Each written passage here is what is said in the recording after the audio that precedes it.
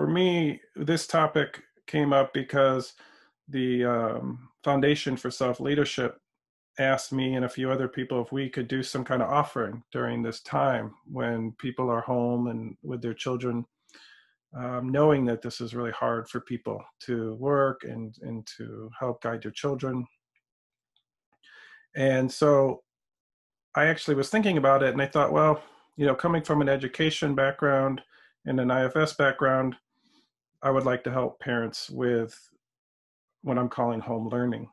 And I'm calling it home learning because I think it's very different than we have something called homeschooling, where your children don't go to an actual school and you teach at home. But this is different than that. It's not just homework, because somehow we're doing more than that. So I'm just calling it home learning.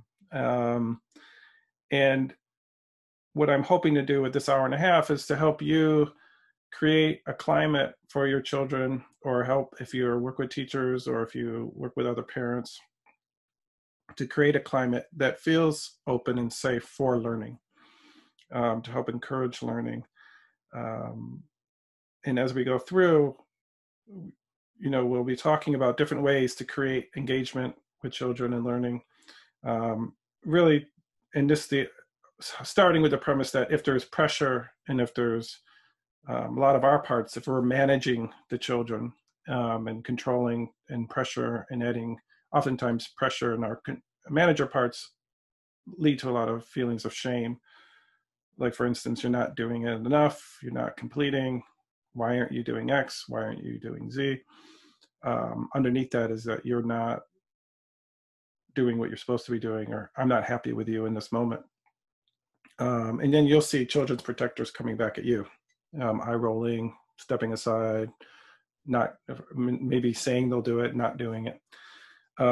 So just with the basic premise that if we add pressure, that'll lead to more disengagement, where if we can create an open, safe learning environment, children naturally their parts can step back, they're protectors, and it leaves room for them to have more self. And when we have self, we just have natural wisdom, we have creativity, we feel more confident to take risks, and we're setting up children to be successful with our help of creating this kind of climate at home.